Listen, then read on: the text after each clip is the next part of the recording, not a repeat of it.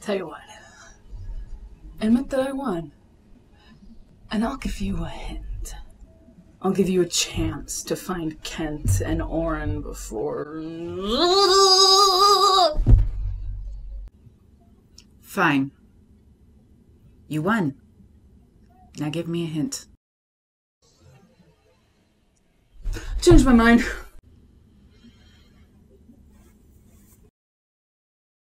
Net Slayer. That's evocative. I could see why you would pick that.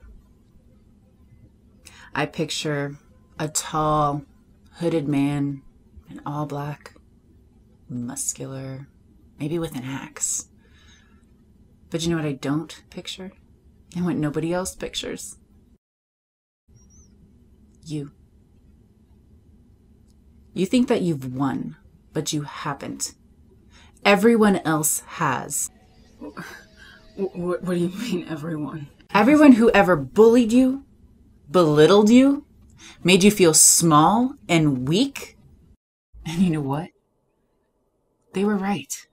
No, I'm not any of those things. You're all of those things, and worse. I'm what people made me. You were born this way.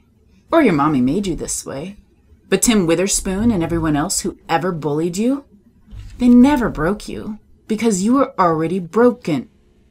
How can you say that to me? I'm the victim here. And you're always going to be the victim. Hiding behind a username and killing people, you think that's going to bring you respect?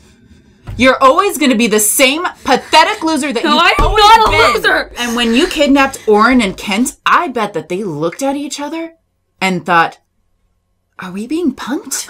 Believe me, they didn't. They think it's a joke. No, they're afraid. They're terrified right now. They're laughing right now. They're laughing at you. Well, they won't be for long. No. That clock will hit 0, and they will breathe their last breath of stale air as their screams echo off the tiled wall, and they will both fry. Stale air. Just like the locker room at Harding High where they videoed you. You're bringing this full circle. Wait. Wait. Thank you for your cooperation.